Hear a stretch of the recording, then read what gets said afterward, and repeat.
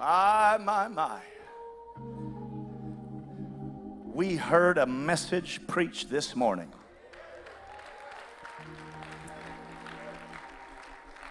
I was glad when they said unto me, let us go into the house of the Lord. And I can feel that way right now.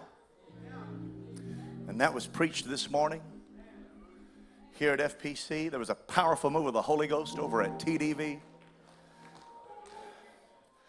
It's filling up the house over there on Gear Street. It's filling up the house here at Carver Street. I told Brother Glenda we need about $5 million. We'll get there. But isn't God good? God is so good. Amen. Good to have Nate and Amanda Parker here with us tonight from Canada. God bless you all. Brother and Sister Parker's family. And Zach and Logan are here again, and their son. They've been here. Amen. I'm so glad about it. Others of you that are here, good to have Jim Coleman from Mississippi. Where's Jim at? Right back here. God bless you. Welcome to First Pentecostal Church. We're glad that you could come to worship the Lord with us. And others of you, we're so glad you came. Woo! Just join in. You don't have to wait on an invitation. You don't have to wait on some signal. Man, this is foot stomping, hand clapping, Jesus' name outpouring at its finest. Hallelujah. He's still a deliverer. He's still a way maker. He's still a provider. He's still a savior. Hey! Hallelujah. Praise God. Amen. Amen. There has been such a great outpouring of the Holy Ghost. And this has been a sobering, somber week. A hurricane hit South Florida, devastated Fort Myers, the Lee County area, and that has caught national attention. It has particularly caught my attention. That was my hometown for 15 years. Planted a church there, wonderful church. We love them, and if they're watching tonight, we support you. Durham stands with you.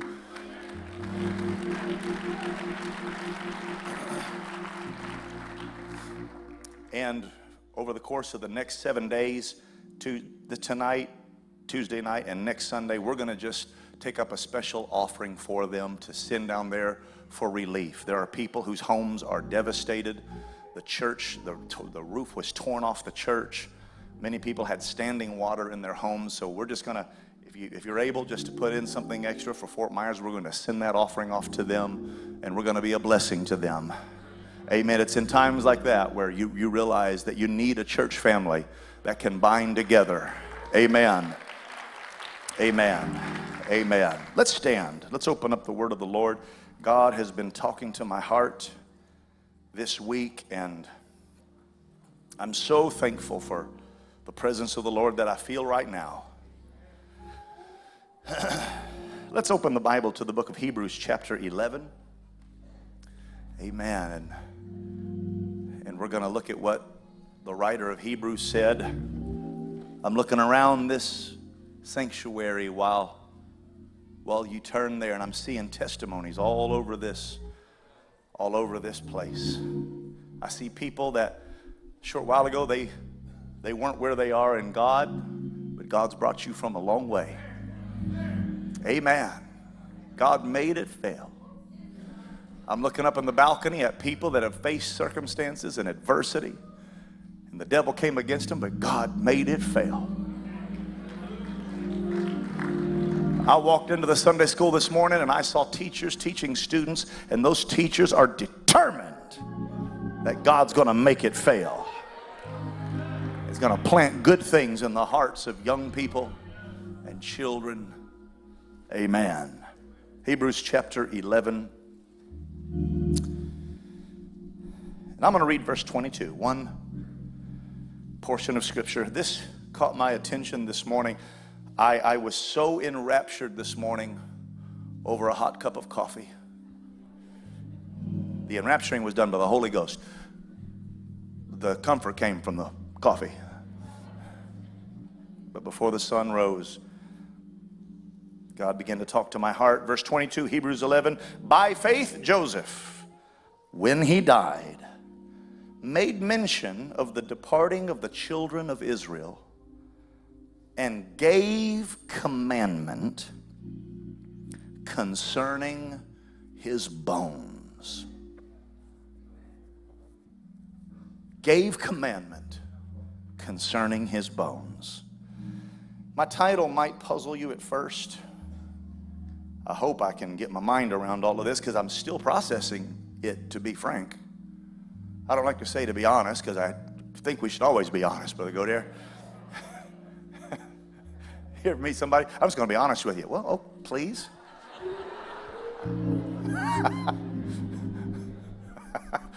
But to be frank, I want to do my best to convey this. I want to preach a message that I'm entitling, Only What You Do for God Will Last. Only what you do for God will last. God bless you. You can be seated.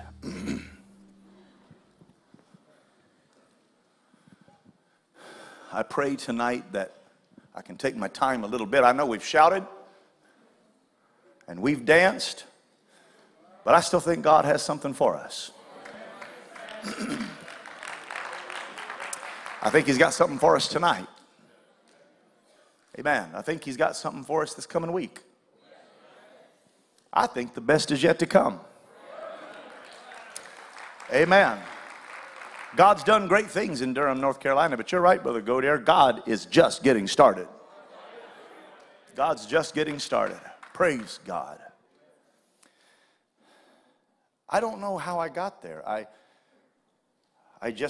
My alarm went off early. It was dark. It's my favorite time to study. I opened up the laptop, I brewed the coffee, and I just dove head first into the book of Hebrews. Wasn't even a splash when I entered. And I began to read about Joseph. And I'm going to say at the outset that you would be hard-pressed to find somebody more persecuted, somebody who was done more wrong unto them than Joseph. There's this early period of his life that gives startling detail. And if you read it closely, the story of Joseph takes up the majority of the book of Genesis. The lion's share of Genesis is not Noah. It's not even Abraham. But it's Joseph. It's Israel. It's the workings of Israel as Israel becomes a nation and fits and starts. And the Bible is amazing in that it focuses on what God is interested in. You're not going to read a lot about Caesars. You're going to catch some passing references to pharaohs. But most of what the actual scripture is about is not talking about Pharaoh was doing in the earth or what Caesar was doing in the earth, but it's looking at what God is doing in the earth. That's not how we work. Humans, we like to focus on us. What's Biden doing? What's Trump doing? What's Obama doing? What's Elon Musk doing? How about Jeff Bezos? The powerful, the wealthy, the rich, the influential, the politically connected. That's what we're wired for. But the Bible says not many mighty, not many noble are called, but God has chosen the poor of this world, rich in faith. Our King was born in a manger. Our King was born in a town that was small among the nations, Bethlehem Ephratah. But out of that little town would come a ruler that would rule the nations with a rod of iron. Praise God. You probably see this really clearly when You see the story of the widow woman with 2 mites. She comes and she puts it into the offering. And heaven spent a lot of time talking about her. If heaven had a spotlight, it came on. It swiveled over to her. It focused in on her, and everything else went dark, and God highlighted what was important to him. And in that moment, 2 mites was more important than all the Caesars, all the Pharaohs, Cleopatra, Alexander the Great. All of that faded off into nothingness as God said of her, this will be spoken of as a testimony for her. The rich man, just a casual reference, but she cast in all she had. That's the kind of stuff that would build nations. That's the kind of stuff God's kingdom is made of. And so tonight, I don't care how little the task you perform for Jesus Christ, if you give a cup of water in the name of Jesus, it matters. If you visit one prisoner in a prison in the name of Jesus, it matters. Hallelujah. What we do for God is what will last. That's hard to keep perspective of when you're doing it. It's not glamorous. Sunday school teachers a lot of times get overwhelmed by the grubby little fingers, little snotty noses, the little willpowers that are setting themselves against the teacher. And you got to keep their attention. And it can seem like it's not a whole lot. I'm telling you, it's one of the greatest things you could ever do. What you do for God matters more than anything else in this world. Praise God. We heard him, as Brother Goder was preaching this morning, I couldn't believe what he was saying because it was such a foundation for what God had laid on my heart already. I want to do more than what is asked of me. I want to get busy about my Father's business. Winning souls, loving God. I'm going to tell you right now, before I really launch into this, that there are repercussions to what you do for God that you will never be able to fully calculate. You will set things in motion that you will never know, but your kids will find out. Your grandkids will find out. But there are people all over this city that have been touched by Durham in the last 50 years. I go into Elmo's. And I sit down and they find out that I know Johnny Goder, and man, the service just starts clicking. Pays to have friends in high places. But I meet servers who say, I rode the bus and I came to church.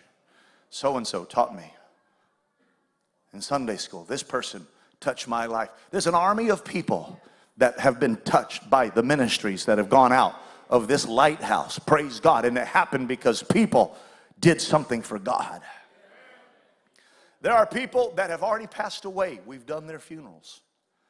And as they lay in this casket, one of the hopes that I had was that their works will outlast them. Their labors are not in vain. And I'm here to tell every person, every elder in this church, your labor is not in vain. Hallelujah. Your work is not in vain. Every bus route, every Sunday school class, everything you did for God, it matters. And it still resonates and vibrates and hums with anointing and power. My Bible tells me that there's prayers that are saved up in vials in heaven. Amen. Much mention is made of Sister Goder. And Bishop referenced it this morning. He said, I wish you could have known her in her 20s and her 30s and her 40s. But I believe there's still prayers in vials up in heaven. I believe there's still prayers up there from Sister Goder and from other great saints that have gone on before to see the Lord. And I think that every once in a while, God just unstops that stopper and just kind of pours out a little bit of that atmosphere. Hallelujah. Praise God. I'm telling you, every prayer matters. Every service matters. Every altar call matters. Every family prayer night matters. Every dollar given matters. And it sends out ripples. It sends out shockwaves, not just across Durham, but across the cosmos. Only what I do for God will last.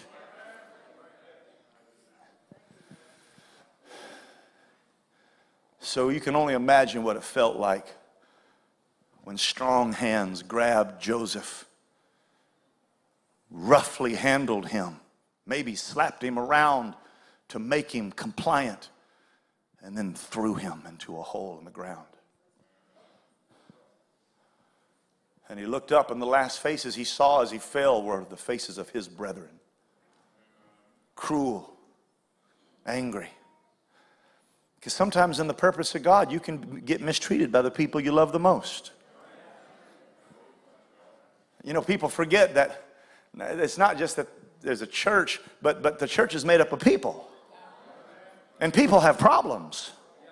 People say it wrong, they do it wrong. And when you get involved with life, bad things can happen, even in a church. We're not here to tell any sad stories. We're here to glorify God. And I want you to remember what I'm saying right now. The bad things that people do, if you will put your eyes on Jesus, get your eyes off of what they said and put your eyes on Jesus, He'll make it right. I want everybody that's watching on the internet tonight that hasn't yet worked up the courage to come back to FPC, I want you to remember that Brother Urshan said this: God will make everything right. Amen. Everything you did, God will reward you for it. Every act that was given, God will reward you for it.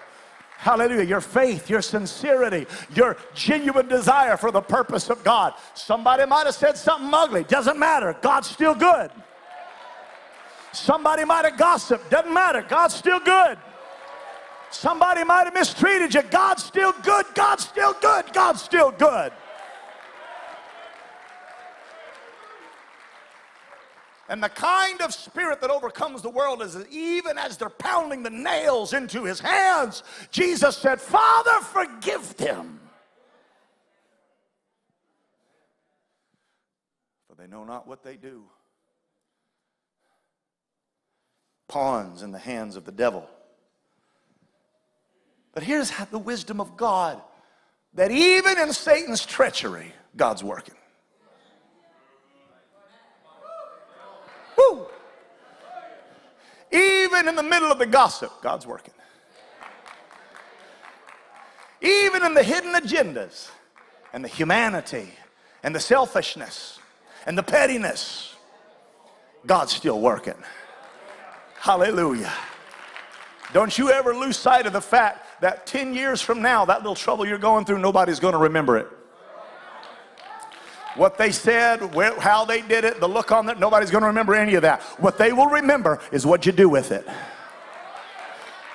There's something powerful that in spite of it all, somebody still lifts up their hands and says, hallelujah, anyhow. 10 years from now, they're not going to remember what they said. They're going to remember, did you make it? Did you walk through the valley? Did you cross the Jordan River? Did you keep on keeping on? Did you get back to the altar? Did you get back to the Holy Ghost? Did you get back? So they did something ugly. Go out and teach a Bible study. Go out and bring somebody to church. God will make it right. There's probably no better illustration of this than the Good Samaritan, when people fell upon him and hurt him and stripped him of his raiment, took all of his belongings, beat him. The Bible says left him half dead. And the Samaritan comes. This is after the Levite has passed him by. This is after the rabbi has passed him by. But then the Samaritan, the last one you'd think, comes and picks him up. And he binds up his wounds and pours in oil and wine. Powerful metaphors for the Holy Ghost. Sometimes you just need another touch of the Holy Ghost. Sometimes when you're beaten up and bloody and somebody's mistreated you, just get to the church and let the oil and wine flow into your life. Let Jesus pick you up. They used a donkey. We use buses today, but it's the same thing. Just get them to the place of healing. Just get them to the place of strength. Get them to the place of restoration. Hallelujah. There's a God that will get to where you are and pick you up and bind your wounds up. And he'll fill you with the Holy Ghost and touch you. Man, I could feel it. Man, when they sang, God made it fail, God made it fail, everything the devil tried, I could feel wounds closing. I could feel hurtful words flying out the window. It's hard to focus on that bad stuff when his glory shines so bright.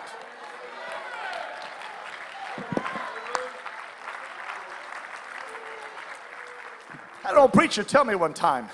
He said, Brother Urshan, did you know that when the sun is shining, the stars are still there? I said, really? They are? I thought they went on vacation or something. I said, no, they're still there. They're right where they were. You just can't see the night because the light's so bright. Somebody needs to write a song like that. If you'll let God shine down on you, all of that nighttime stuff won't matter anymore. You won't even see the trial. You won't even see the darkness. His light just outshines all of it. Amen. He's the bright and he's the morning star, and the beauty of God, the power of God. I can't even remember who said what about me. I'm too excited about what's coming down the road. I'm too excited about the next Bible study. I'm too excited about who got baptized last week. The shining of the sun is so bright. The promise of the future is so good.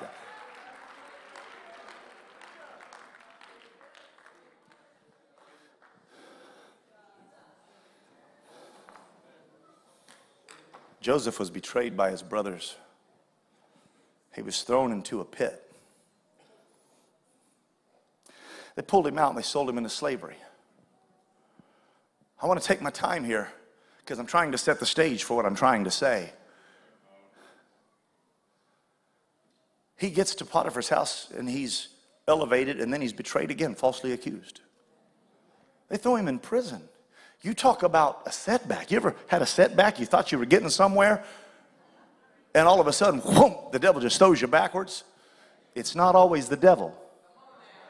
Sometimes God is just moving a pawn on the chessboard of cosmic reality. God's in a game with the devil, and God's going to win. And if God moves you over to one side of the board and you don't like it, you keep praising anyway. You keep loving anyway. You keep glorifying God anyway. You keep trusting in God anyway. Because the battle's not mine, it's the Lord's. Hallelujah. And if he says come, I come. And if he says go, I go. All I know is when it's done, there's healing, there's power, there's virtue. I'm a man under authority. And the Bible said that's faith. That's great faith.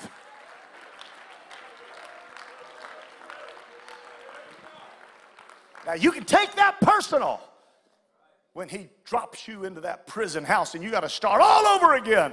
Or you can say, have your way, Jesus.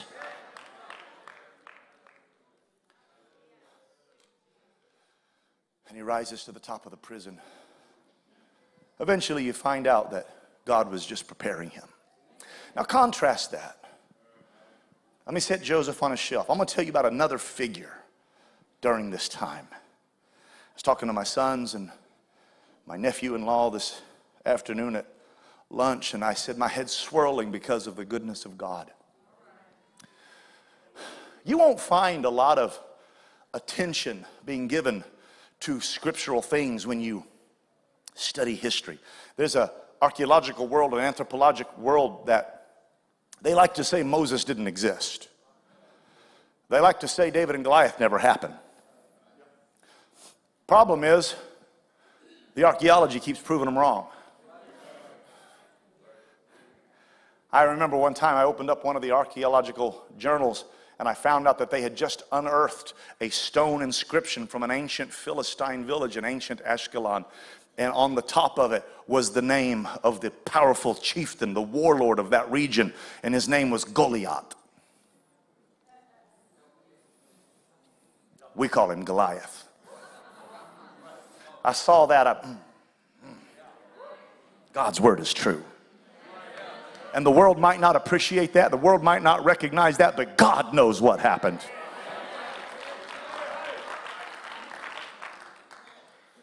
And all the while this is happening, at the same time, there was this other fella who was very celebrated. Can I have just a couple minutes to talk about him?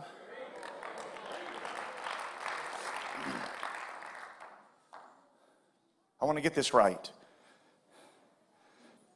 He was famous. He became famous. You might have heard of him. If you've ever looked at Egypt for any length of time, you'll read about names that jump out at you, names like Ramses, Tutankhamun, or King Tut. And there's dozens and hundreds of pharaohs. They say that those lineages went way back, and they look at that and they say, where's Moses? There's no Joseph. And none of that matters. I stood in the Museum of Ancient Egyptology and I looked at the mummies and I saw the embalming. You can see them right there in a temperature-controlled glass case, and it's stunning to see. And they're little guys. I mean, they're pretty old. I mean, I grant you. But some of them are 4.5 feet tall. Life hadn't been very good. Things been tough. I feel like that sometimes on Mondays.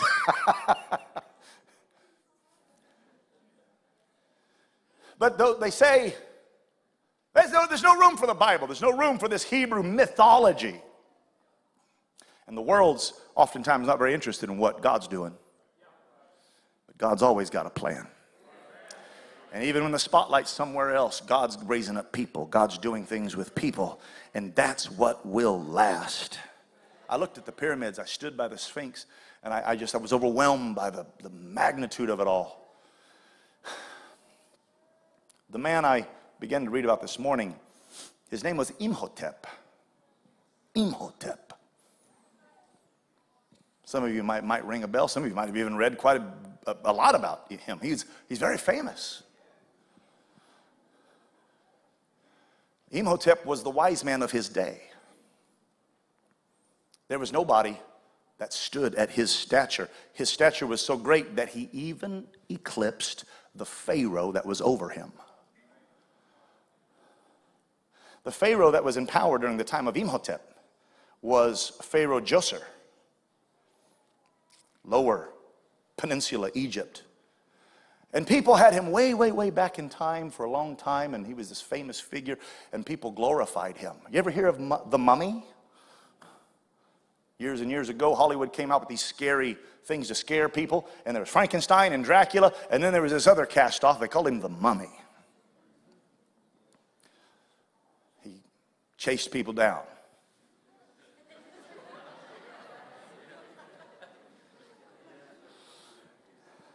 The mummy in mythology was Imhotep. Imhotep believed in coming back to life. In a time when there were all these pantheon of gods, Imhotep somehow believed that people would come back to life. And not only would they come back to life, but he would meet the love of his life who had died before him, and he would raise her from the dead.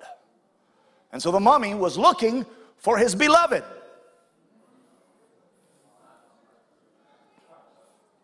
And the world just celebrated that.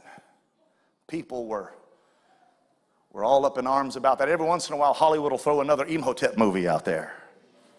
The Mummy, Mummy Returns, Mummy this, Mummy that. And a host of dad jokes about, I want my mummy.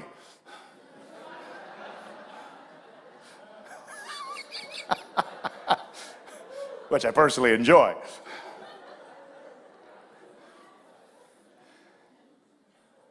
They say of Imhotep that he was so wise, nobody could resist his wisdom.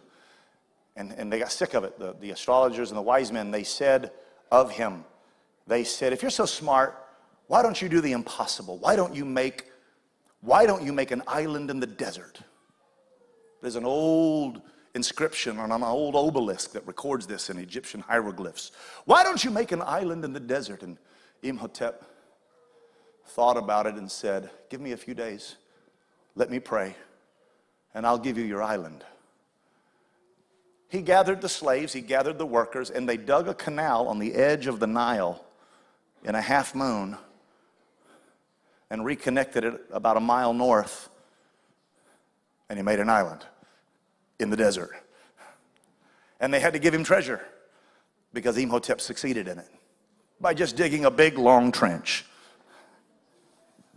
He outsmarted, he outwitted all of his peers, and he rose to such power and such greatness. And all the while the world was celebrating him, you don't hear a whole lot about what God was interested in. God doesn't talk about Imhotep. God was interested in Joseph. But yet his exploits continue. They say he's the father of modern medicine. His Egyptian name was something Set, Path, Tut of some kind. I can't remember it now. But the path that was in the name is where the word pathology comes from. And Galen and Hippocrates all claim that Imhotep was the one that they studied to prepare for medicine, to bring modern medicine into the world. They say of him that he built the first pyramid, that he figured out that you could stack stone and you could build to such a degree and you could measure to such a degree. And this new archaeological evidence points to the fact that he is one of the original architectural wonders that used math. They called him a polymath. He was excellent in every field. And they said that the spirit of the gods lived inside of Imhotep. Later on, he figured out that you didn't have to stack stones and drag them all over the place. He said there's these things called columns. Who knew? Columns. Columns. Yeah, see, back then they thought they had to stack everything. Then a wise man looked at it and said, wait a minute, you can stack it, put a space, stack it, put a space, and you can put a beam over the top of it, and it'll still hold the wall up. Ta-da! A third of the building material, and it'll last just as long. And when Alexander came in and saw the wonders of Egypt, and he saw those columns, he said, we can do that in Greece. And the Romans said, we can do it in Rome. And they created Corinthian columns and Doric columns and Ionic columns. And all of the columns that are there come from Imhotep and his architectural wonder. It wasn't until archaeologists dug deeper that they found what was called the famine stela.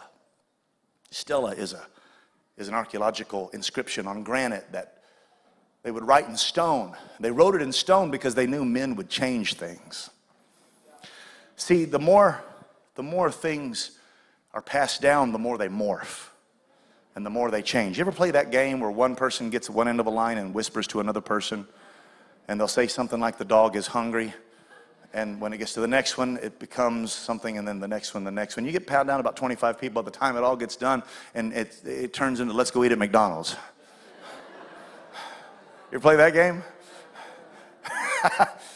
That's exactly what happens with myths and legends as it's passed down. They grow and they shrink and they take on dimensions that the originals never have. It wasn't until they went to this island that archaeologists looked at this famine stela, and they saw a picture of Imhotep come before Pharaoh Djoser, and he's talking to him and he's counseling Pharaoh Djoser, and what he said was, there's 7 years of famine coming.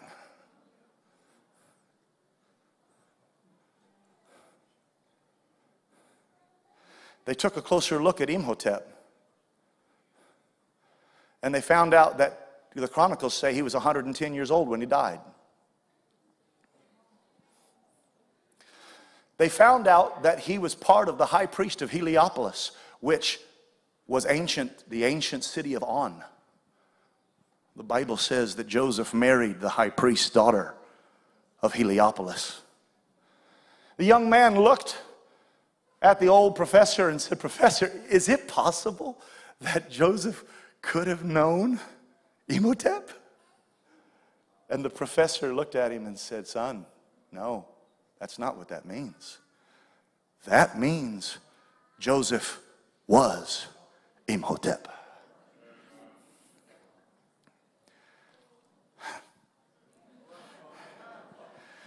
Just because the world labels you one thing doesn't mean God doesn't know who you are. Now, this is not pseudoscience. This isn't false. I'm not trying to shock anybody. You can look this up. It is not almost 99% accuracy that the time now matches. They've rearranged it. And they believe with almost complete certainty that Joseph of the Bible is the famous Imhotep that would save the Egyptians. I'm telling you, God knows what he's doing. I am telling you that what you do for God will last. I'm telling you, God has a plan for your life no matter what your enemy says, no matter what society says, no matter what the current political situation says, no matter what denomination says. God knows how to put his spirit down on the inside of a man and the inside of a woman, and he knows how to raise them up for the glory of God. Hallelujah. And I know it gets corrupted as it gets passed down, but Imhotep kept saying things like, there's life after death. There's life after death. They say that he started the embalming process. He began to do things medically because he always knew. He didn't know everything. He didn't know all the details. He was Old Testament, but he knew that there's a day coming when there's going to be life after death. Hallelujah. Now, as Revelation comes along, we see more light as time goes on. And just because the world sees him in the secular sense doesn't mean God's not working in the middle of all of it. Praise God. The world knew him as Belteshazzar. They knew him as the guy that could interpret ancient languages. But that's not how God knew him. God knew him as Daniel, in whom was the Spirit of the Most High God. God knew him as the one that would not corrupt himself with the Babylonian king's meat. And while they called him Belteshazzar, God said, "You're not Belteshazzar, you're Daniel. You're my son. I've got you in the middle of all of that corruption, and you're going to be a light, and you're going to be a testimony." God never said there wouldn't be lions. He just said, I can shut the mouths of the lions when they throw you in there. I don't care what the world calls you. I'm interested in what God calls you. The world might call you one thing, but if you're baptized in Jesus' name and filled with the Holy Ghost, you've got an identity that can change everything. You've got a purpose that can change everything. You've got a calling that matters more than anything else in the world.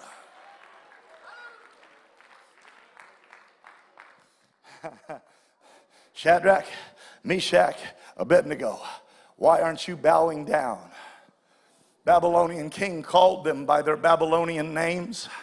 Whew, but it's not what Babylon says you are. It's what God says you are. Amen. They couldn't figure out why these Babylonian boys wouldn't bow down. It's because they weren't Babylonian boys. They were Hebrew boys. And their name's not Shadrach, Meshach, and Abednego. It's Hananiah. It's Azariah. It's Mishael. We are the worshipers of the one true living God, and we're not like everybody else around here. We don't worship multiple gods. There's one God who made heaven and earth, and you can heat that furnace up 7 times all you want to. I'll never bow. I'll never bow. I'll never bow.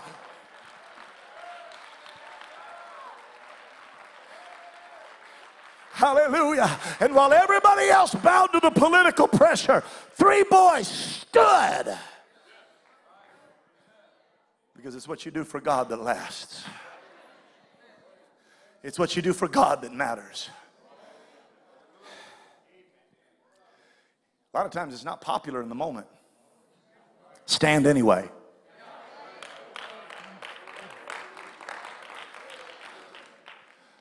Now I can't go into Home Depot without thinking of Imhotep.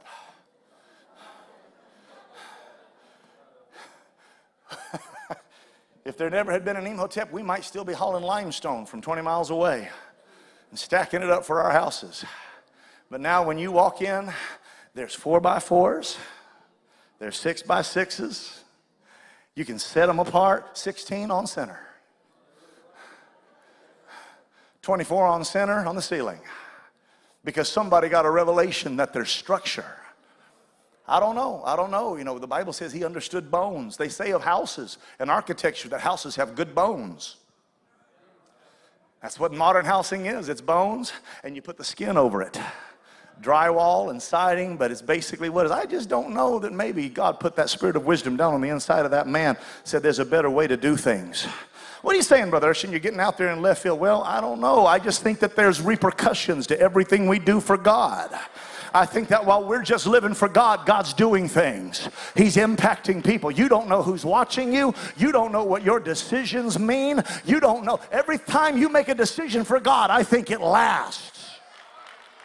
I think every time you stand up when everybody else is sitting down, I think that it lasts. I think every time you decide, I'm going to church, I'm going to praise God, I'm going to live for God, I'm going to work for God, I think it lasts.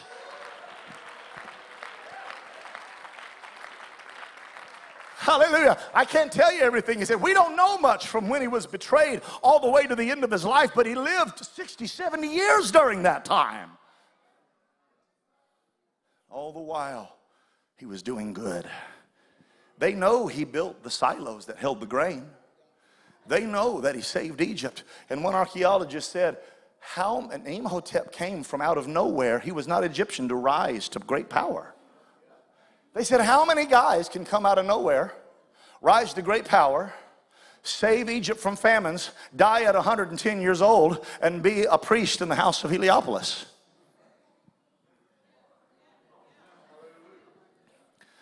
The world will label you one thing, but God will call you another thing. Amen.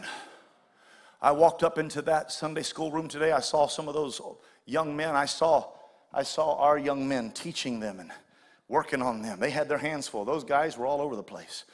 And Holy Ghost filled young men had a hold of them. And that's tough. Not a lot of people like to do that. It's stressful. Sometimes fights break out.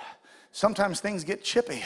But if there's not somebody willing to jump into Egypt and say, I'll make a difference. I'll pull somebody out of a pit. I'll pull somebody out of a chaos.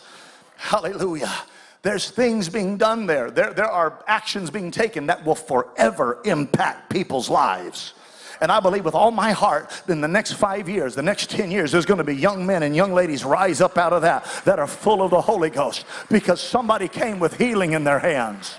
Somebody came with words that they had never heard before. Somebody came and said, there's a God in heaven and he loves you and you've got a purpose and you don't have to die in these circumstances. But I'm going to do something for God.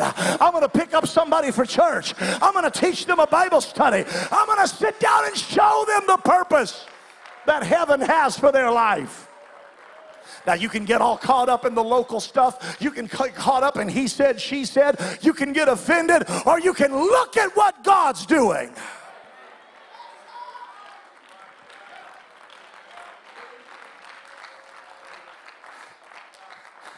Sometimes I think that all people can see is the building of the silos and the putting of the grain and the magnificent chariots and the lifted shoulders and the magnificent appearance of great people doing great things. I wonder if they could look back and see them in that pit. If you never endure the pit, you never get a ride in the chariot. You think that pit defines you? You think that's the end of the story? I got something for you tonight, and I've said it before. When you don't know what to do, you do what you know to do. What am I going to do, Brother Urshan? Sometimes I don't know the answer to that, Brother Galindo. But what I do know is we're going to pray. We're going to open up the Word of God. We're going to seek comfort from the Scriptures. I don't know the answer, but we're just going to do what Israel told us to do. We're going to do what Abraham told us to do. but they did this. That's not right. They're hypocrites. They should. Doesn't matter. I'm just going to do what I know I'm supposed to do. The effectual, fervent prayer of a righteous man availeth much. I'm just going to keep on. I'm just going to keep believing. I'm going to keep on trusting in God. Listen, if you'll humble yourself under the hand of God, He will exalt you. He will exalt you.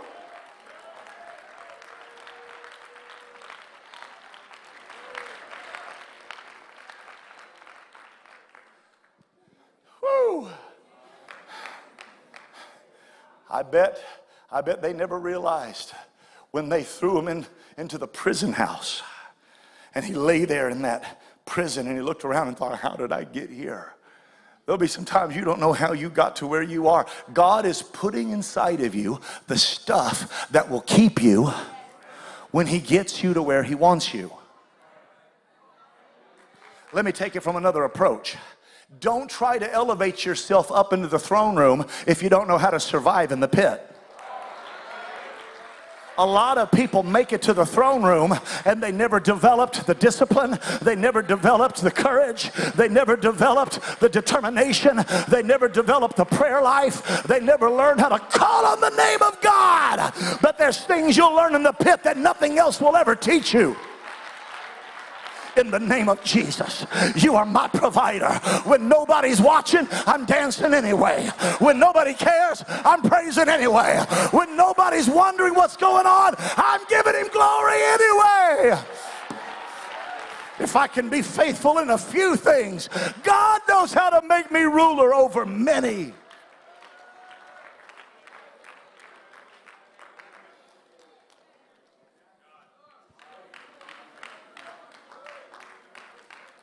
Is this all right?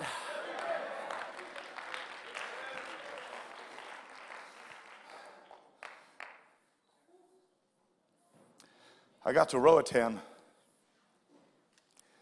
and I got to Roatan in very, very discouraging circumstances. Our church probably had about 350 people on Sunday mornings, and God had arranged it to where I was going to resign the church and give it to my friend and move on, and it was tough. Bishop Goder was a great support to me during that time. Bishop Holmes was a great support. Bishop Wilson, great support to me. Sometimes you don't know why God does what He does. I remember preaching in a 10 by 10 room, and it had one naked light bulb in the middle of it. You know, didn't even have a shade on it. You just clicked it and boom, came on, and the room was 6'4". I know that because I'm 6'3". And I preached like this. Then Peter said unto them, repent, be baptized, every one of you, in the name of Jesus Christ.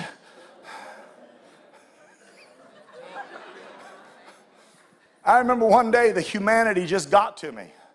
I just sat in the corner. I thought, God, what in the world am I doing? This room's 10 by 10 and 6'4". And there's that stupid light bulb. There were 4 elderly ladies that came to hear me because I think they felt sorry for me. And there were it was a wooden floor, and there were holes and gaps. The construction wasn't very good on this little room. Someone had just put it together with some spare scrap wood. And I'm sitting there, and I'm feeling kind of sorry for myself, wondering what God's going to do with my life. And I looked down, and I could see through the crack, and there was a guy looking at me from the floor underneath me, and there was just an eyeball looking at me. And I remember thinking, here's this 10 by 10 room, it's 6'4", there's that light bulb, and there's an eyeball looking at me. It don't get much worse than that right there.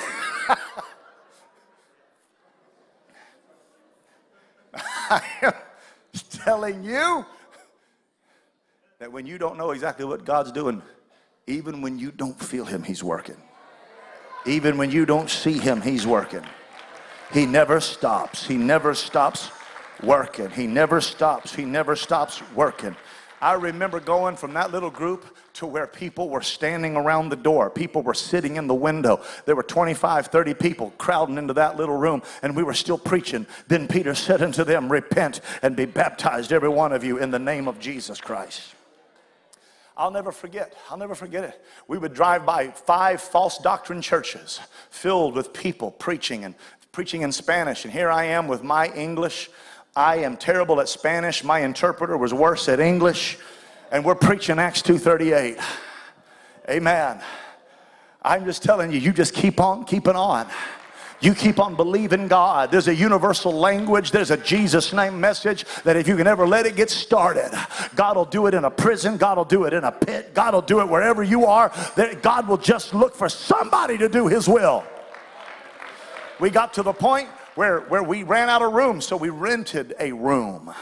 And it was higher up the hill, and it sat 60 people. I'll never forget being thankful for concrete walls.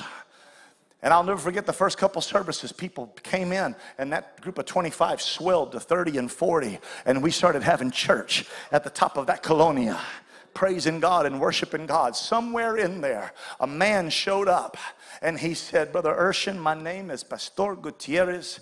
I am here. God sent me here to help you preach the gospel of Jesus Christ. Hallelujah. Brother Glendo, you met Brother Gutierrez. His Spanish is good. God knew what I needed, and I needed an hermano to help me preach the gospel of Jesus Christ. I said, how'd you get here? He said, they deported me. They deported me. The United States deported me. He said, when I first went to the United States, you got time for this? I'm just talking about what it's like to live in a pit and what it's like to live in a jail and what it's like to live in lowly circumstances. But God's got a plan. And everything you do for Jesus, everything you do for God, hallelujah. He said, when I first went to the United States, I was from Honduras. He said, I got in a fight at a bar and I stabbed a man. He said he didn't die. He lived. They gave me 2 years in prison. I was 23, 24 years old. He said, I'm almost 70 now. He said, I went to prison for 2 years. I got out in my mid-20s, and I got a job. I got a job at a local fabrication plant. I paid my debt to society. He said, I became a Jehovah's Witness. And he said, I loved God, and I thought I knew God. He said, and I worked at that fabrication plant for 40 years. They manufactured the heavy steel cylinders that go on asphalt paving machines. That big cylinder that rolls it flat and makes it flat. He fabricated those in Houston, Texas for over 40 years, into his late 60s. And there, when he was about 6 months away from retirement, he had a full pension, he had full Social Security, and the Obama administration was allowing the INS to find anybody they could to lower their numbers. And they came knocking on his door and said, we see you have a felony from 45 years ago. We're deporting you tomorrow. He said, I lost my pension, I lost my Social Security, and I found myself back in Honduras where I hadn't been in almost 5 decades. He said, I thought my life was over. I said, well, how did you get here? He said, well, about 4 years before all that happened, he said, a man knocked on my door and said, have you ever heard of Pastor James Kilgore in Houston, Texas? He said, there's a church over here that you need to come to, and God wants to fill you with the Holy Ghost. He said, I was a Jehovah's Witness. I didn't know what it was. He said, but the first time I went, I felt the Holy Ghost move over my life. He said, I know that God's real. Can you teach me? I taught him Bible study. We helped him grow in his doctrinal knowledge. I wish I could take you down there today. I wish I could show you him preaching the gospel of Jesus Christ up in front of over 200 people in a brand new building on the edge of the ocean. I wish I could show you what God has done. One day, Brother Newton, I went up to him with tears in my eyes. I said, Brother Gutierrez, do you realize what this means? He said, I don't know. It's great. And I pulled out a picture of James Kilgore and N.A. Urshan at a general conference. Their arms were around each other, and they were weeping tears and praying in the altar in the Holy Ghost. That picture is from the 1980s. They were both strong. They were both full of health and vitality. And they were in their life, doing their ministry, working for God, not knowing that they were both setting in motion young men that would go out into the rest of the world. You have no idea what happens when you start doing things for God. You have no idea the ships that you're launching and the things that you're putting in motion. One would go to Florida. One would go to Honduras. We'd meet on the other side. I'm telling you that what you do for God is the only thing that matters. There's a residual effect that piles up and piles up, and God's got a plan, and God's got a purpose, and God's got a man, and God's got a woman, and that's what makes his kingdom move forward. Let's stand in this house tonight. I want somebody to lift your hands to heaven. Hallelujah. Hallelujah.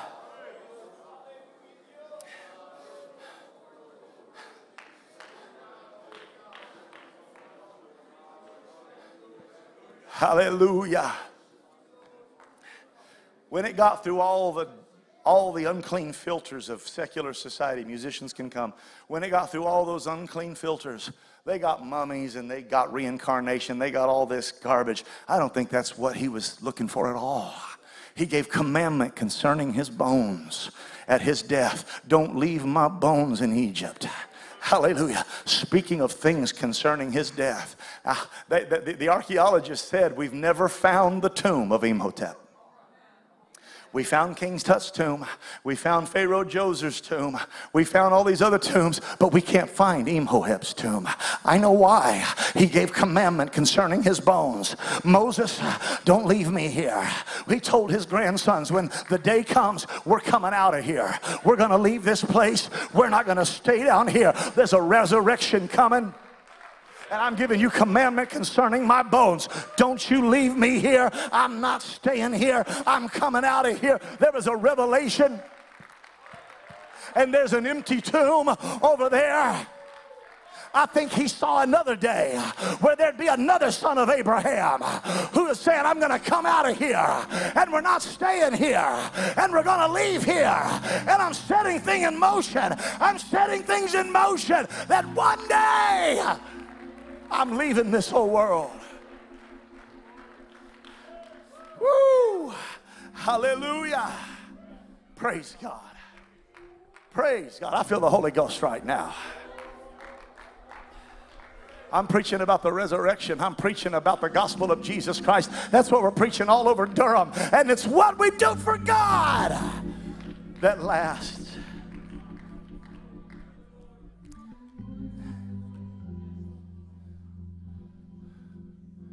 Brother Layton is up in that media booth right now. He's putting words up on screens. He's making camera angles. He's doing something for God. He's teaching Bible studies. He's picking people up for church. Other young men, both TDV, FPC, you're doing it right now. You're doing things for God. This morning, Brother Layton had a devil costume on with boxing gloves on. And I put on boxing gloves. It's going to knock the devil out. And we're planting seeds in little hearts that Jesus wins. Jesus wins. That doesn't seem like a whole lot, Brother Urshan. Everything you do for God. Everything you do for God. A cup of cold water, a Bible study, an altar call. I want Sunday school teachers. I want bus drivers. I want people here. I want you to come and join us down here at this front. We're going to set some things in motion here today. Hallelujah. Right where you're at, I want you to come. I want you to come and lift your hands to heaven. Come on, TDV. I want you to come down here. Hallelujah. We're doing things for God. Hallelujah. We're picking people up for church. We're praying with people in the altars. Hallelujah. It's what you do for God that matters. On Friday night, there's a youth service. We're going to take out fusion. Amen. We're going to go do this activity. We're going to go do that activity. It's what you do for Christ. We're going to have lone soldier. We're going to have teaching. We're going to have training. We're going to preach the gospel. And what we're telling you is my bones are coming out of here. I'm not staying in this whole world. I'm doing something for God. I'm doing something for the kingdom. Somebody lift your hands to heaven.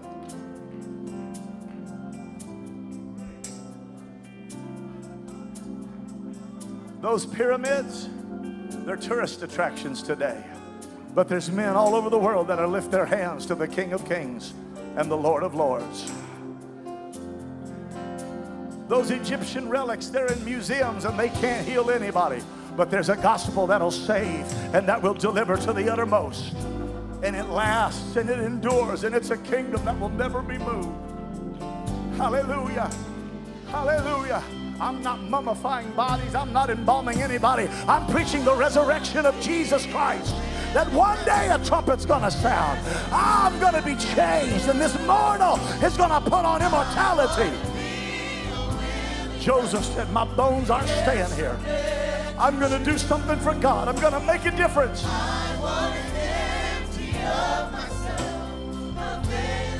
God gave me an identity. God gave me a calling. The world may not know what it is, but heaven knows what it is.